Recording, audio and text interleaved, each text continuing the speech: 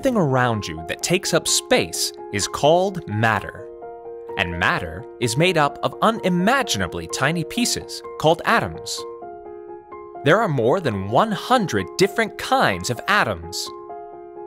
By combining with each other, they create the matter we can touch and see. Much like the 26 letters of the alphabet combine to form words and our entire written language.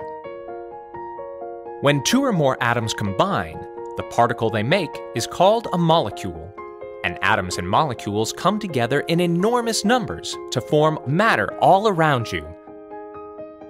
Matter can exist in different forms. It can exist as a solid, which holds its shape.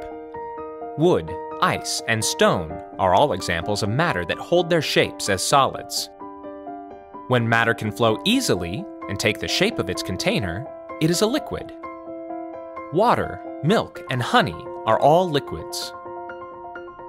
Matter can also spread out to fill whatever space it's in, like air does. When matter acts like this, it's called a gas. These three forms of matter, solid, liquid, and gas, are called states of matter. States of matter can change, going from solid to liquid, and liquid to gas, and back again. It all has to do with the arrangement of atoms and molecules. Atoms and molecules in a solid are locked tightly together. But when the right amount of heat energy is applied, those atoms and molecules get moving. Gaining energy from the heat, they begin to vibrate and move faster until all those atoms or molecules break away from each other and flow more freely. When something solid becomes a liquid, usually by the application of heat, we call it melting. You've observed this many times. When chocolate, or butter, or ice cream melts, we are seeing this in action.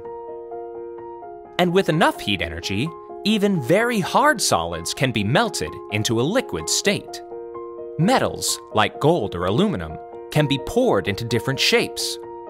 Even certain kinds of rock, when heated enough, melt and begin to bubble and flow. The opposite action is also true. When the liquid form of matter is cooled enough, it can freeze. Freezing happens when all of the atoms or molecules slow down and become locked together, changing the liquid into a solid.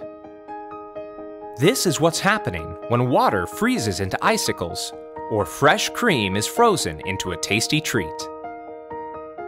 Since solid matter holds its shape, and liquid matter does not, many of our favorite things can be created by taking advantage of these changing states of matter, like chocolate candies and gold bars.